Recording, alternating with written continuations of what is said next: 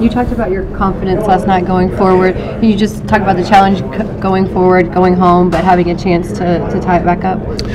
Yeah, I mean, this is kind of what the playoffs are about.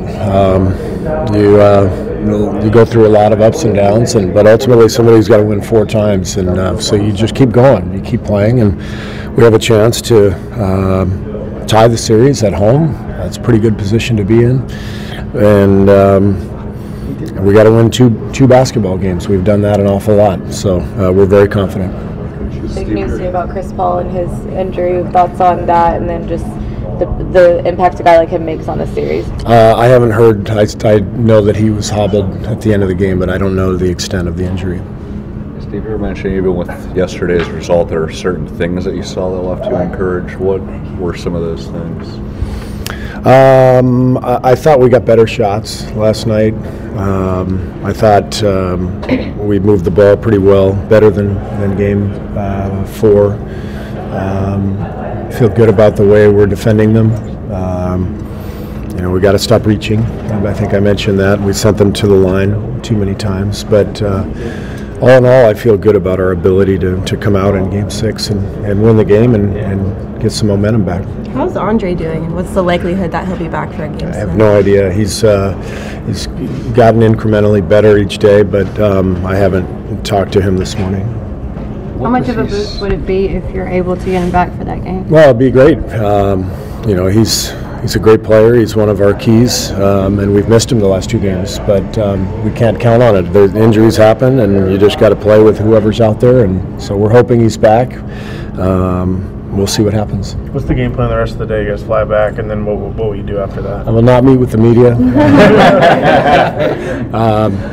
The players won't do anything. Coaches will probably gather at the facility, put together a plan for tomorrow. What does Andre still need to show Chelsea?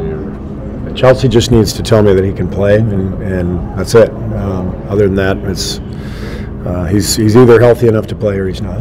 Steve, obviously Quinn got some very key late game minutes. Can you kind of talk about the thinking about putting him on the court? And then after he missed that 3-pointer, was there any sort of talk you had to have with him? Like, what does that do for like a young guy? Well, he's on the floor because he's a great shooter, and he is important for us. He spaces the floor. He's got guts, as he showed. I didn't need to say anything to him. The biggest thing in the NBA, the only regret you should have is if you don't shoot a shot. And he was open and had a good look at it. Had the guts to shoot it and didn't go in. But next time he's going to shoot it again, and pretty good chance it'll go in.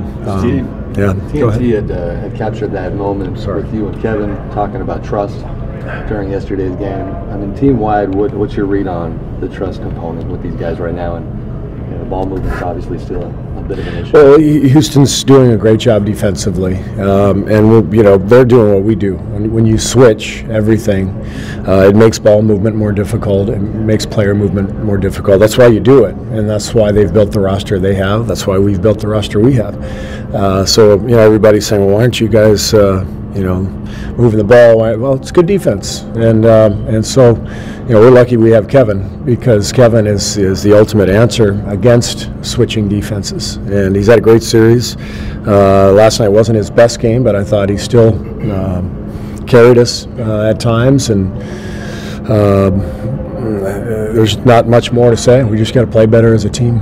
Steve, you've played with guys that have missed a lot of shots and stepped on and taken a big shot when necessary. You've coached those guys too. Eric Gordon's done it 2 games in a row. What kind of quality do you have to have mentally to have a terrible night shooting, but when the ball finds you in a big moment to just step into it? You just can't care, honestly. You got to find a way to not care. And if you think too much about the repercussions, then you get in your own way. And it's my experience that if you just trust it and let it go, no matter who you are, you're more likely to make a big shot. But even the best players, most of them don't make half of those big shots at the end of the game. So that's why I love Quinn taking that shot late. Love Steph, taking that runner. I love Draymond making that big 3.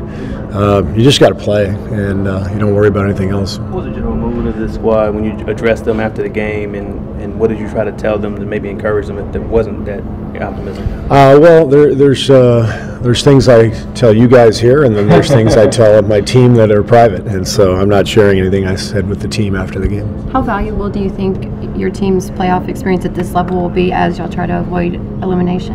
We've been here before. You know, we've faced elimination on the road before. This team has a few years ago. We've faced series deficits before.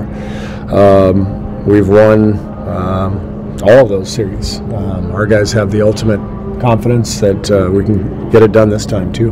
We're at the point in the series where both sides have seen each other so much that they're anticipating the rotations and the ball movement and the sequences and the moves even.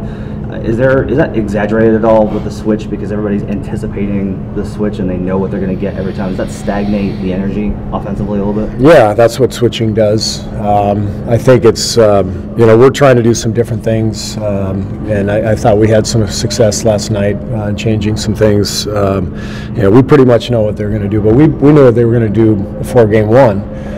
Nothing's changed. They've made no bones about how they're going to attack. They've done it all year long. They've got two great one-on-one players, a lot of good three-point shooters. So they're going to just ISO every time, and we've done a good job guarding the ISO.